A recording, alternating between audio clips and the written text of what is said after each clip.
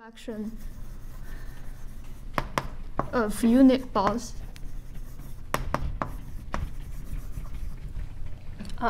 For example, this is our P. And then we study the number of incidences between P and T. That's defined as the number of pairs QT inside our set, such that Q intersect T has volume larger than, say, 1/10 of the volume of a Q, of a unit ball. So in particular, in this example, the number of incidences is 3. Here we have one for this rectangle and 1 for this rectangle. And the question we want to study is, can we give an upper bound about the number of incidences?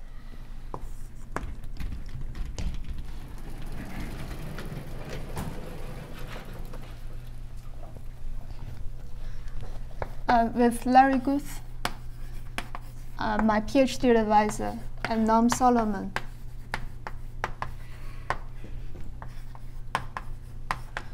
we studied this problem using Fourier analysis, and then later we'll see an application of such kind of bound, also back to Fourier analysis. So let f be sum over functions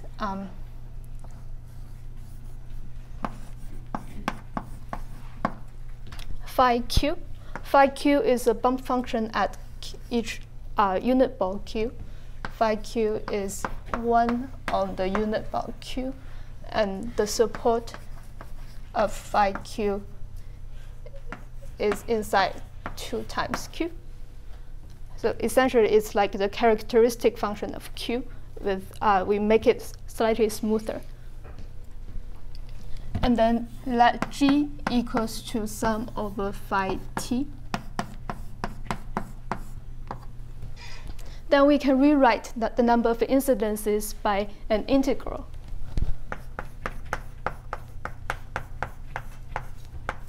So this means less or equal than a constant factor of, we integrate f times g.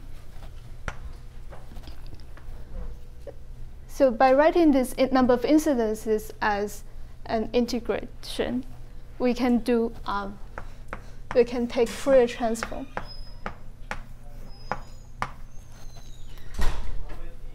And now what's next? The next step is to study what's the Fourier transform of G. So G supports on the union of those rectangles. If we have a rectangle T, and the Fourier transform of phi t is essentially support on a dual rectangle T star. I will draw it larger. So the dual rectangle T star has length 1, that corresponds to this direction, and has width 1/r, which corresponds to this direction. So here also you smooth the characteristic function? Yes.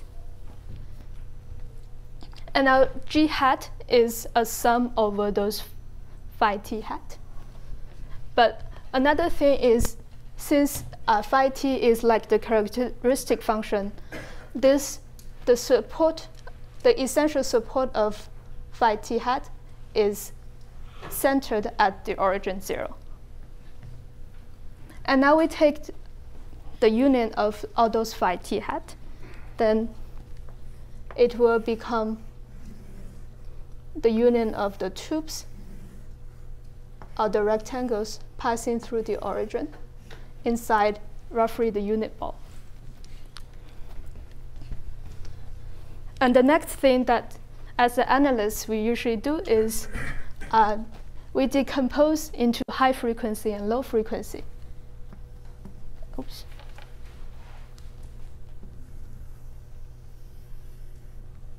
So let's say here at some r to the minus epsilon, or some something slightly smaller than 1, and we decompose our G. So G into G high frequency and G low frequency. So high frequency is the part of G hat that's outside of this blue circle. And then the observation is that if our omega is on the high frequency, then there are only finitely many up to epsilon, finitely many directions passing through this omega. So for the G high frequency, we have a very good bound.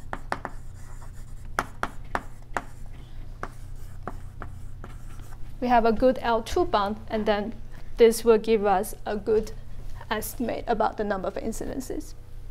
And what happens if we are on the G low frequency? This will imply that we can reduce our problem to a good thickening of the original problem. So it means that we can thicken everything to a larger scale. This is essentially the method that we had to study this problem. This method was inspired by Thomas Oppenheim and also Wang. It has some consequences in Fourier analysis. For example, the Faulkner distance problem, and also the local smoothing problem for wave equations. Sorry, could you say what the nature of the result is? The nature of the result, you mean the estimate? Yeah, the bound. Okay, the bound is actually long. So that's why I explained the method instead of the bound. So it bounds the number of instances by the number of points and the number of rectangles. So also, after you do this thickening, then do you repeat the operation? Yes. There's an induction there? Yeah, there is an induction. This means that it's good. If we do an induction, it can close it. Yeah. The good thickening means the following. And today I'm going to talk about an application that's related a little bit to number theory. How much time do I have? 5 minutes. Okay, great. So if we are interested in counting the number of integer solutions,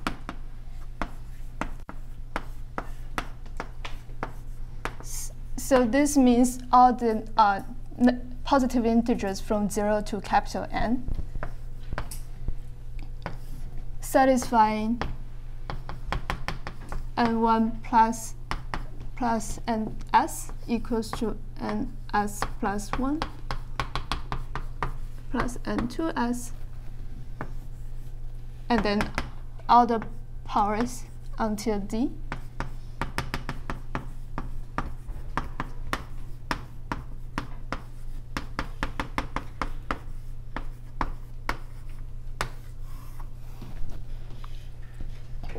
Then the number of integer solutions to this those equations, to this system of equations, equals to the integration of an exponential sum.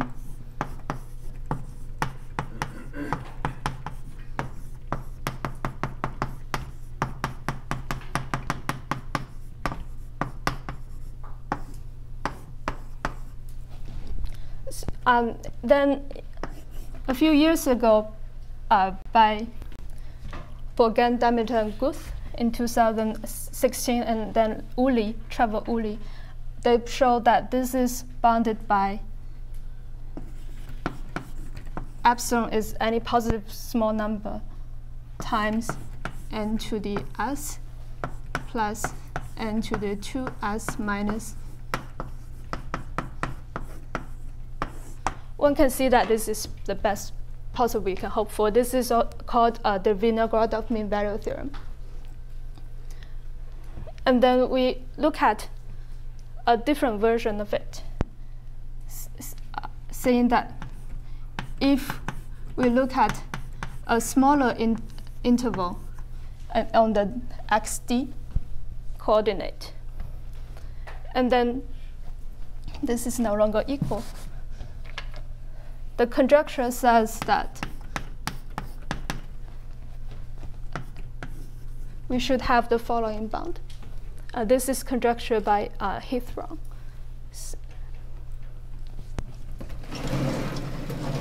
Again, it's sharp, right? Huh? Sharp. Yes, it's sharp. If If true. So the Vinogradov mean value theorem is the case where beta equals to 0. And then for the three-dimensional, for d equals to 3, when beta equals to 2, it was proved by Bombieri and Wang. And then later, by Bourgain using decoupling, they proved for d equals to 3 and beta equals to 2. And this year with Triplin Demeter and Larry Guth,